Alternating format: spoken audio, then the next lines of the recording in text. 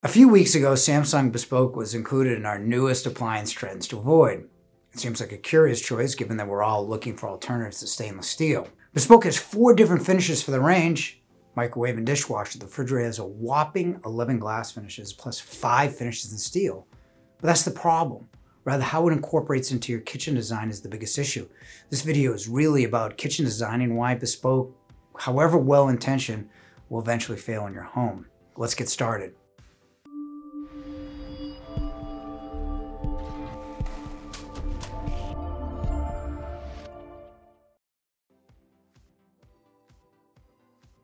Some people have commented that I must have an axe to grind with Samsung.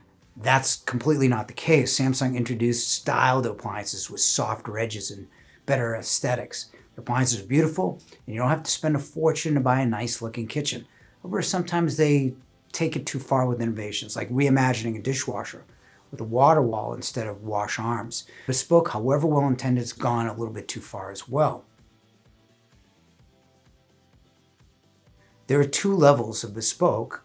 Let's look at the range microwave and dishwasher first. The problem is the color selection. First, you should never buy black stainless steel from any manufacturer because it's an oxide coating over stainless. The coating is scratchable and will show the stainless undercoating.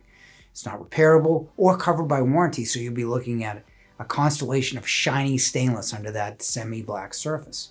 Brown is doomed as a color, whether my grandfather sold it as coffee, my dad's selling it as cappuccino, or me selling Samsung as Tuscan. People don't like brown because metallic or glass brown doesn't match brown cabinets, and certainly not the more modern white or gray. Samsung is now the only company offering brown. It won't work. So that leaves us with navy. I like navy, but it's not as popular as the lighter colors like white. I can only theorize lighter colors brighten your kitchen, whereas darker colors like blue and black do not. So that leaves Samsung with stainless. Stainless is popular because it matches every cabinet color. Now let's look at the refrigerator. I have to admit, I love playing on Samsung's website, bespoking my refrigerator. You have plenty of choices.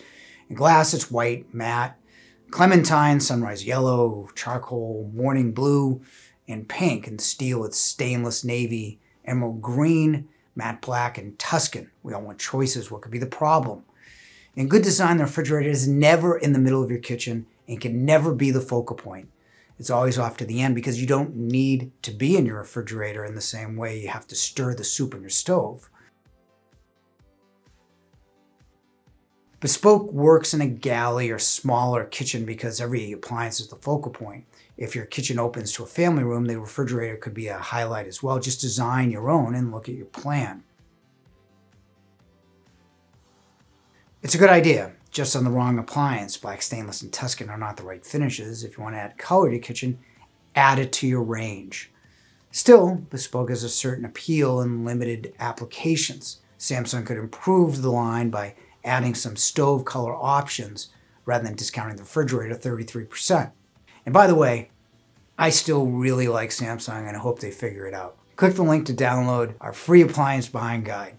Fortunately, we all know somebody who has been talking to buying the wrong appliance. Don't let that happen to you. Over 1 million people found the right answers in the Yale guide. Thanks for watching.